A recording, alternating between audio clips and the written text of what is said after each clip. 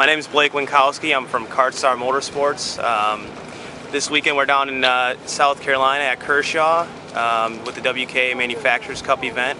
I'm going to give you guys a little rundown on what we're doing here with Kart Star Motorsports and the Praga racing chassis.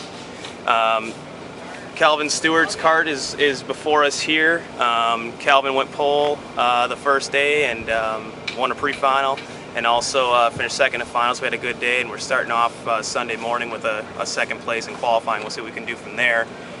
Specific things we're doing with Calvin this weekend with the Praga racing chassis, a little bit different from other tracks with this being a high-speed track. We actually are slowing his Ackerman down. His hands are quite fast on the steering wheel, so we're trying to help him, with the chassis being adjusted to his driving style and slowing him down to create more speed. We're running in the front end actually is neutral. This is how the Praga chassis comes out of the box. We're running 20 millimeters of spacing with stock 95 millimeter IPK hubs. We can move to the rear of the kart.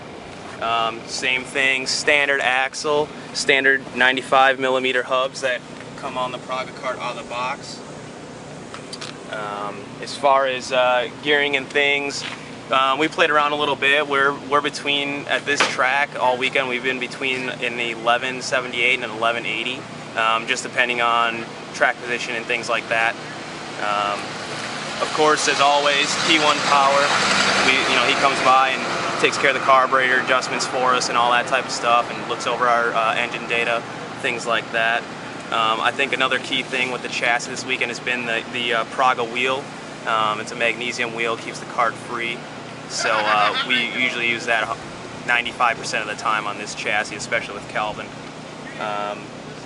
One other thing that we were doing this weekend was actually trying an axle change. We went soft, but we decided to go back to standard.